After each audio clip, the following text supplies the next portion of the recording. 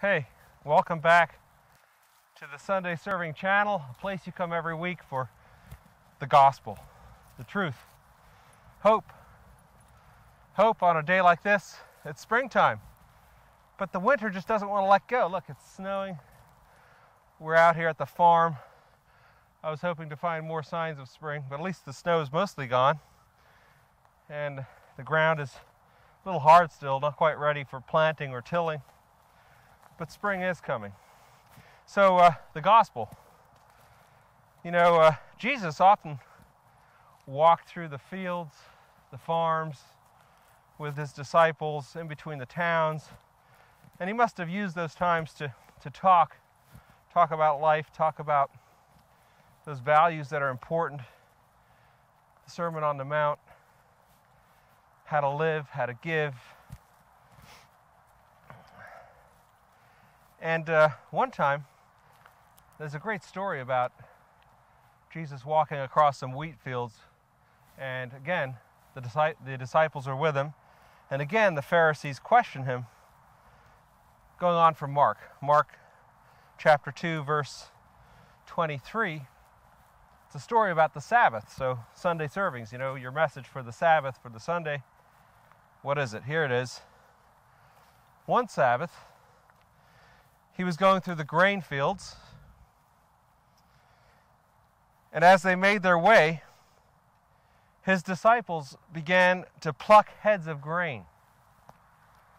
So unfortunately, we don't have any heads of grain here. It's all been harvested in the fall, but they plucked heads of grain. Now, I guess you can take those heads of grain and you can chew on the little seeds of grain, and that's what the disciples are doing. They were hungry. Just like you sometimes chew on grass. It actually works. I've tried it. It's a little tough. You got to kind of husk the shells off the grain, but the kernels are good. They're sweet. And as the Pharisees were saying to him, look,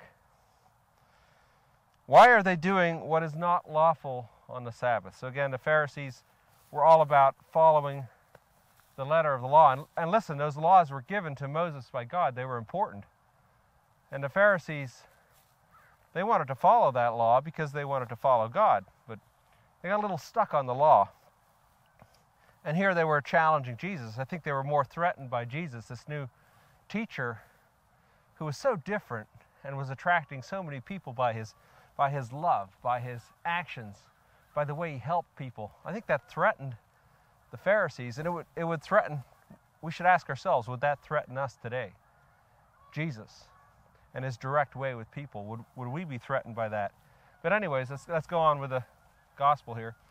And the Pharisees were saying to him, look, why are they doing what is not lawful on the Sabbath? So the disciples picking grain, eating, doing work on the Sabbath. Here's Jesus' answer to the Pharisees, to us. Let's take this answer as if it's to us.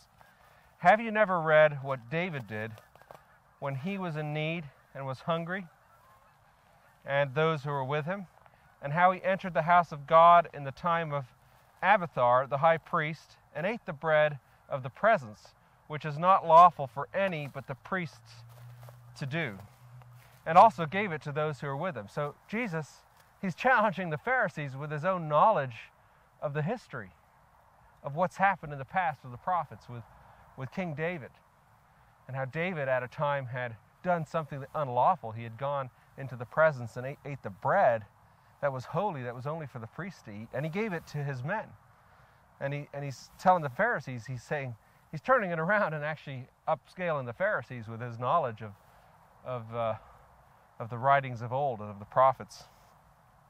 But then this is what's important. He wasn't just showing up the Pharisees. This is important. And then he said to them, the Sabbath was made for man, not man for the Sabbath. There it is. The Sabbath was made for man, not man for the Sabbath. Let's think about that, but first finish this passage off. And then Jesus said, so the Son of Man is Lord even of the Sabbath. I think that sums it all up right there. The Son of Man, Jesus, he referred to himself as the Son of Man. Jesus is Lord even of the Sabbath. So what is the Sabbath? That's an example of remembrance a law that God gave to Moses to observe the Sabbath. But why? It says that God created the earth in 6 days. However you want to take that, literally or figuratively, God created. That's the point, right? God created everything. What an amazing work to create everything there is. And then on the 7th day, he rested.